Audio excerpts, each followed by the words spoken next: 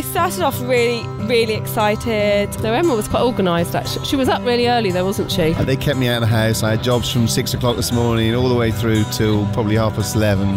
And I know consciously I had to keep away from Emma. We spark each other off, all for the right reasons. I consciously just kept away. Got my dress, which was amazing. Couldn't wait for the day. Then anxiety hit. I felt really nervous. Nervous more for saying my vows, not for the fact that I was marrying him. Just for actually getting the words right.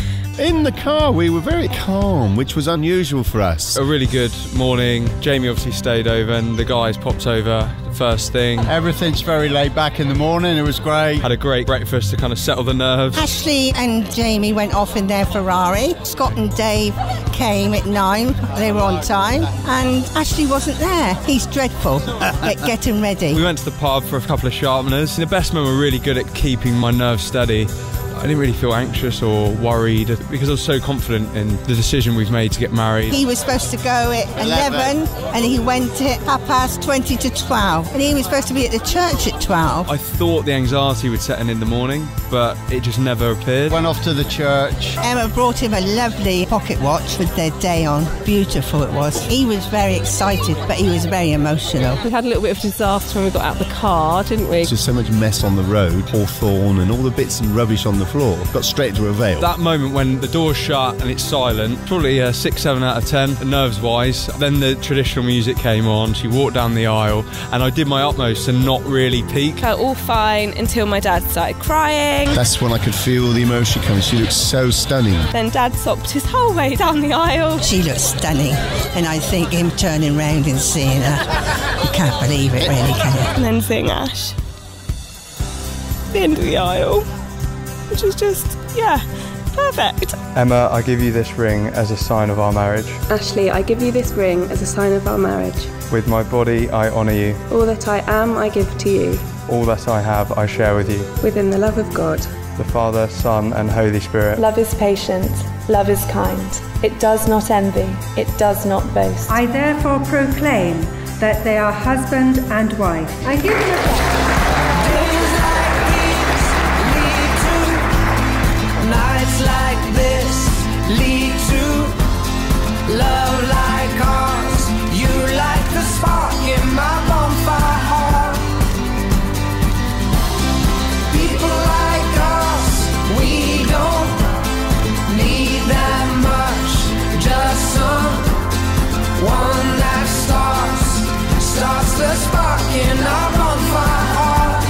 Emma, you look incredible today. You are a beautiful woman and a wonderful daughter. You have married a terrific man and you will make a perfect wife and mother. So no pressure, Ash.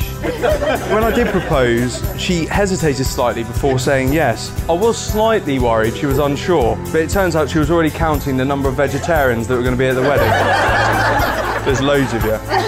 Nothing could have prepared me for what I saw when you came down the aisle. I want everyone to know how lucky I feel to have Emma as my partner in life. We've had a great 10 years together and I can't wait to spend the rest of our days together. Me and Scott quite vividly remembered the day that Ash came up to us at college and said, I've got a new girlfriend, and that she's a rugby player. I'm building up this image in my mind of like Miss Trunchbull. Okay, you know, a big lady.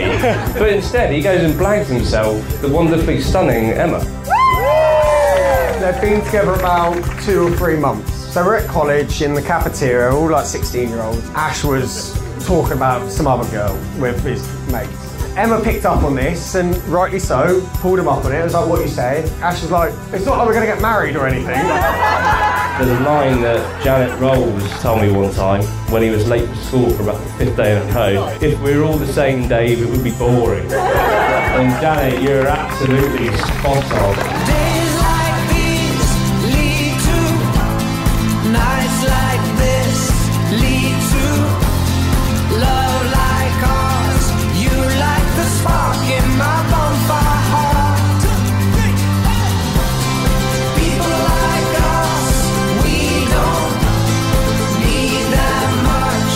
Just someone that starts the spark in our bonfire heart.